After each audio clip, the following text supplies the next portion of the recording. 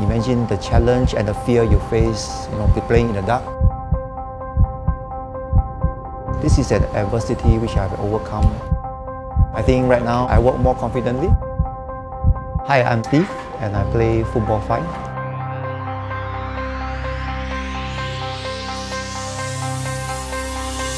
My name is Terry. I'm a former national football captain.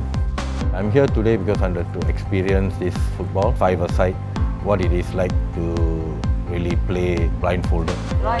We strongly depend on our hearing. There's an inbuilt bell inside the ball. When the ball moves, it actually produces a jingle sound, so we'll move towards the ball. Basically, the 3 guides are the normal sighted people. The goalkeeper will guide the defending zone. The center coach will guide the midfield zone. The third coach will guide the opponent zone. This game requires a lot of focusing, concentration, and endurance.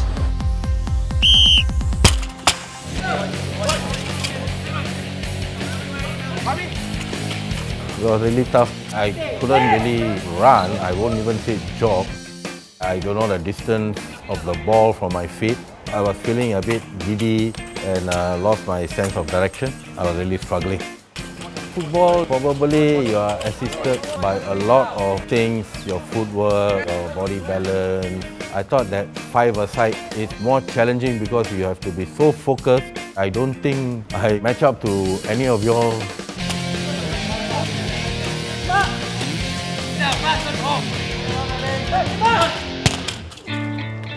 This is the first time Singapore had sent a football 5 team in these Para Games.